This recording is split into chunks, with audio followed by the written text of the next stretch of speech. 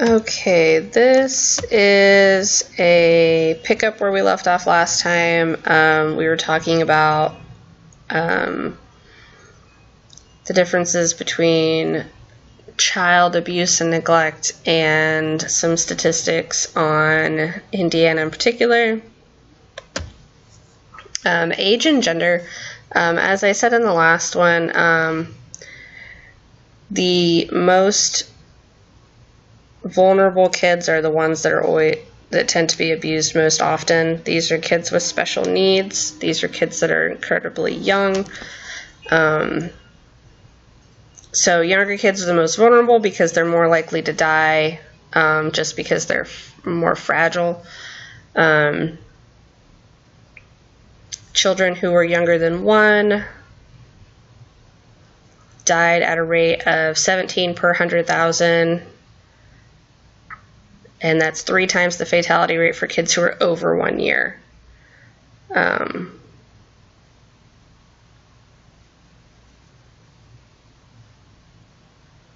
So boys had a higher rate of fatality than girls. Almost 2.5 times, or 2.5 per 100,000 versus 1.8 per 100,000. So younger and boys. As far as race and ethnic distinctions, as far as fatalities, mostly white at 43%, 30% for black, and 15% for Hispanics. The rate of fatalities is approximately 3 times higher than the rates per whites.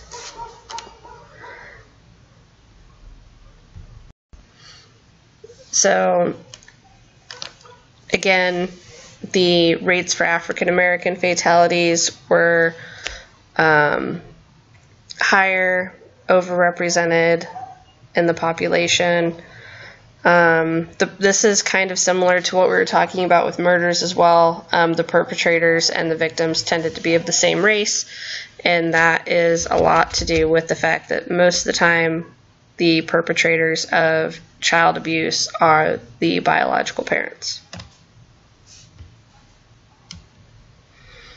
As far as perpetrators, more than half were women and about half were men. It was pretty equal. The abusers younger than 18 were 2%. 25 to 34 had the highest rate.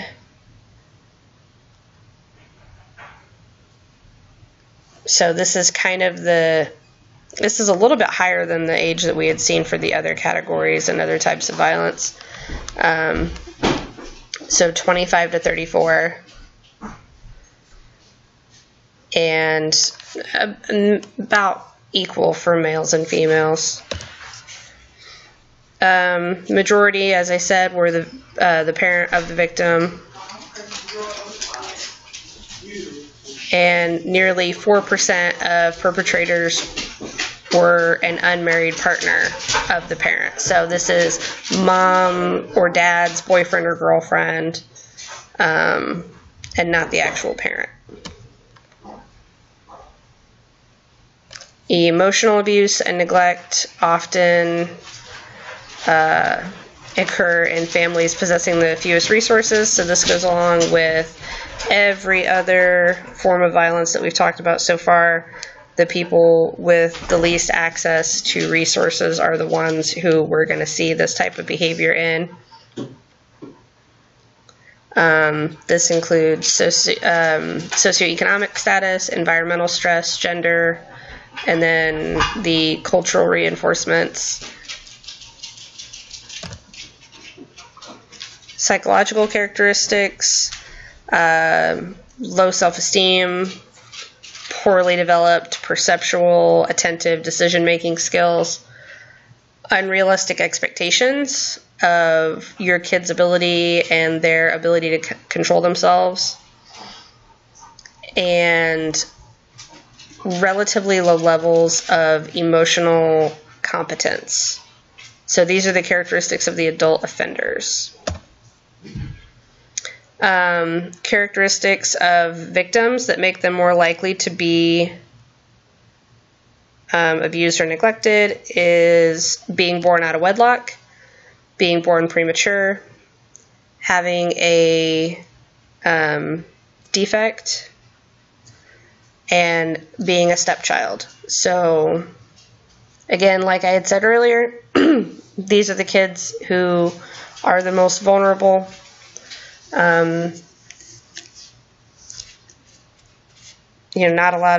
Potentially not a lot of stability in the home, and high needs. Violence against the elderly is another form of family violence.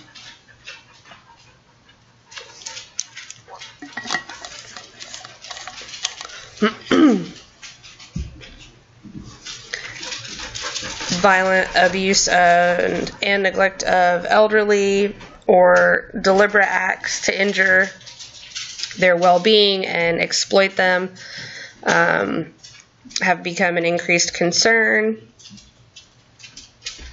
Elder abuse is defined as actions, either deliberate or an act of omission, resulting in actual or threatened harm to the health or welfare of an elderly person.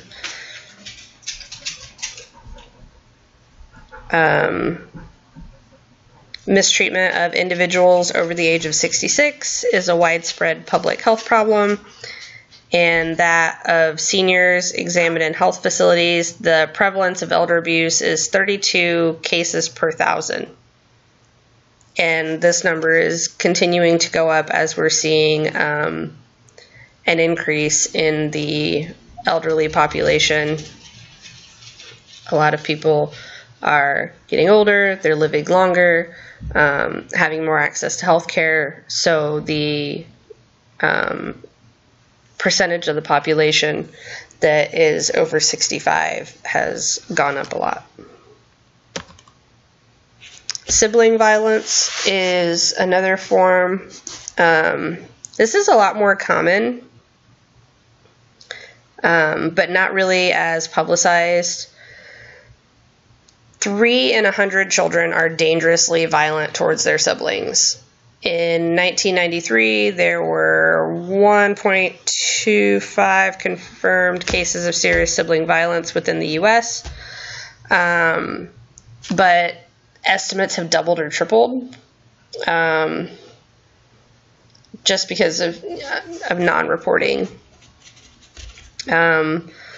One study from New Hampshire found that 35% of respondents reported that they had been attacked, 13% had been injured, and 6% had been attacked by a sibling with a weapon. And these are kids that are usually between 6 and 12 and are male.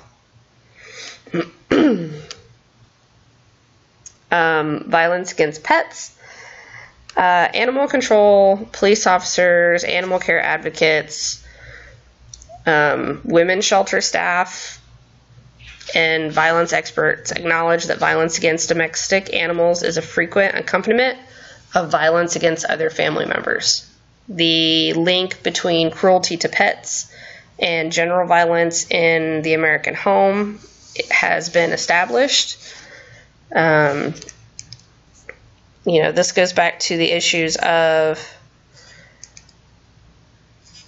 control, domination, explosive anger directed at weaker targets, low impulse control. This goes right along with that. Children in abusive homes, either themselves directly hurt or modeling parent violent behavior, can transfer or redirect the violence against pets. Some experts warn that childhood cruelty towards animals can serve as desensitizing or anticipatory socialization experiences for later adult violence in their own relationships. Dating violence. This can be a precursor for family violence. If you are okay with your significant other harming you, or if you are okay with harming your significant other, odds are that's what your marriage is going to look like as well. Dating violence or violence between intimate or casual partners who are not living together has been considered in recent years an important kind of barometer or predictor of future family violence. In a study in 2001, they found that 1 in 3 teens had experienced violence from a partner on at least one date. The primary issues revolve around decision-making, control within the couple. Young men tended to assume or insist that this control was kind of their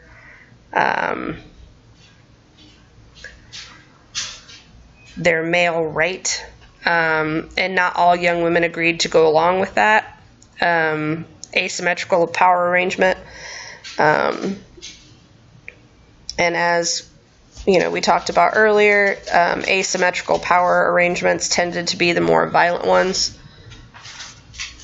And a Bureau of Justice report found similar patterns. 1 in 5 couples reported physical aggression,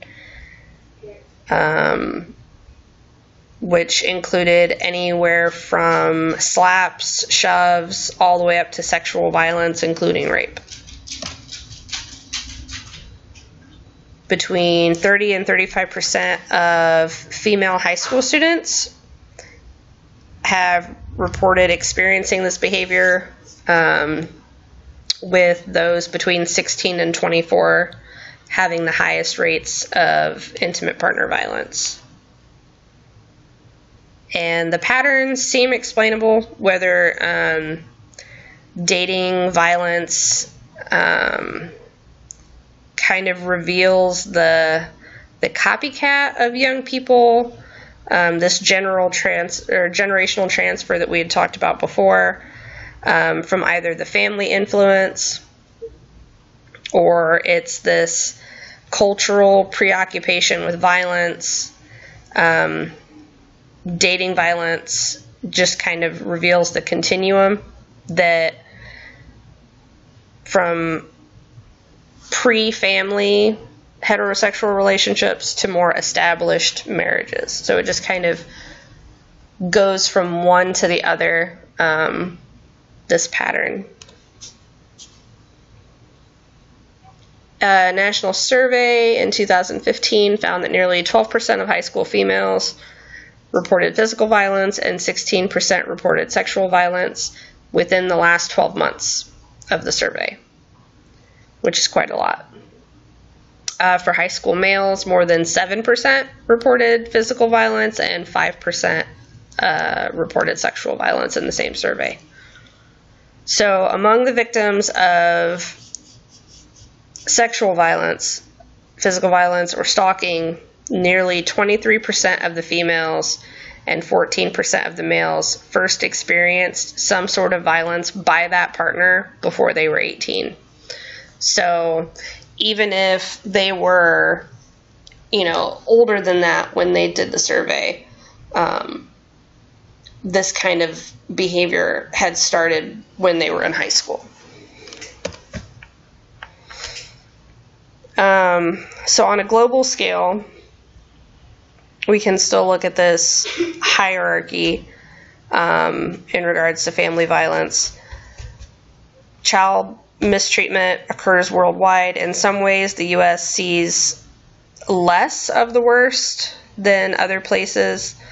Violence against women is worse in non-Western societies where traditions and patriarchy are even more ingrained, and the concept of equal rights is much less developed. A major reason that such violence is so widespread and so systematic is that most families are hierarchies with an unequal distribution of power and decision making and access to resources. Where women have gained more political power and economic power, there is less of this type of violence, which kind of goes along with what we've been saying this whole time. So, worldwide, about 40 million kids are subjected to abuse each year. Suicide is the third leading cause of death in adolescents around the world. Of the 1.39 million people involved in sexual exploitation, about half are children. Each year, approximately 1 million more kids around the world are introduced into the sex trade.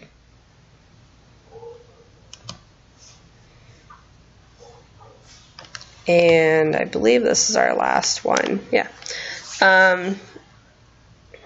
So the one fact that Strauss had said was important is that violence begets violence. So children in violent homes are more likely to be violent towards their siblings, and then later in life, their adult relationships with their partners as well as their own kids. So this kind of goes along with that generational transfer.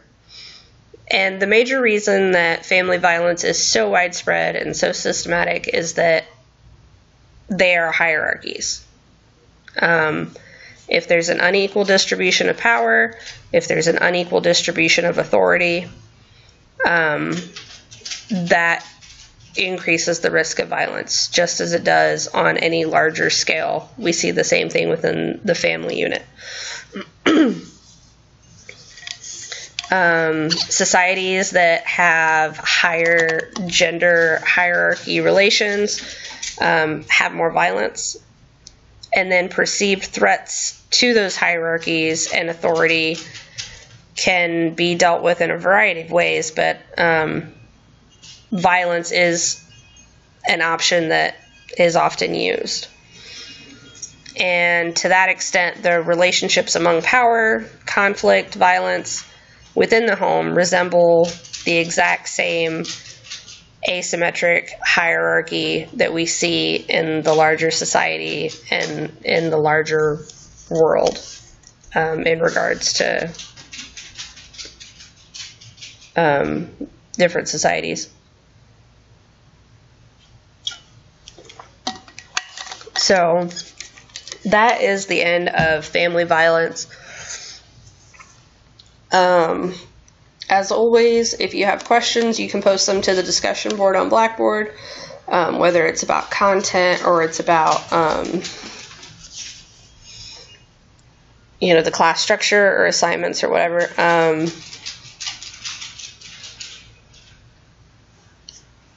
If anything comes up, let me know, and I will keep posting these. Thanks.